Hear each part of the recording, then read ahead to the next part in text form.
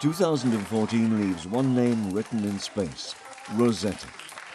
Launched by the European Space Agency in 2004, the probe woke up in January for the final leg of its mission towards comet Churyumov-Gerasimenko. On the 6th of August, it became the first spacecraft to orbit a comet. Rosetta's images and measurements are helping scientists to learn more about the role of comets in the evolution of the solar system and the apparition of life on Earth. And Rosetta had more in store.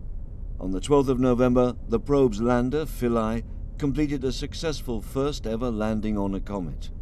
After a 7-hour descent, the signal confirming the successful touchdown arrived on Earth, marking a world premiere. Philae rebounced but managed to do its job, and the Rosetta mission will continue until the end of next year. 2014 has also been an important year for Europe's Copernicus environmental monitoring program. With Sentinel-1A placed in orbit around the Earth on April the 3rd, Europe has launched the first in a family of satellites built specifically to provide a stream of timely data for land and ocean services. Sentinel-1A is providing all-weather, day and night radar images that are now to be used for emergency responses, civil security, climate studies, marine and land monitoring. 2014 has also seen new ESA astronauts in space.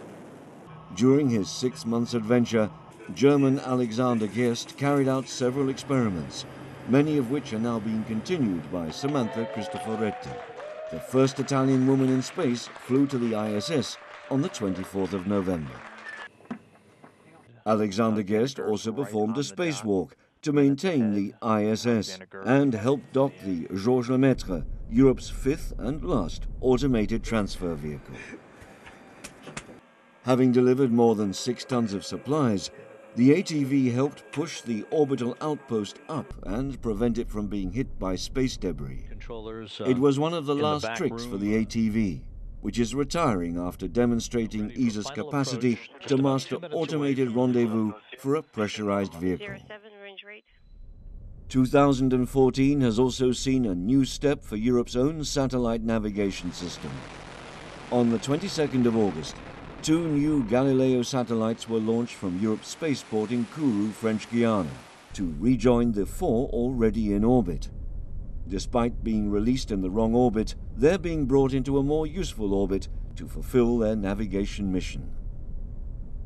And in the list of 2014, no one could miss the golden jubilee of Europe's space career. 50 years of European cooperation that led to the birth of the European Space Agency with unique achievements in space. As an anniversary gift, the images and data sent by Rosetta and Philae, revealing a world 4 billion years old, with evidence on the comet's surface of organic molecules, the building blocks of life.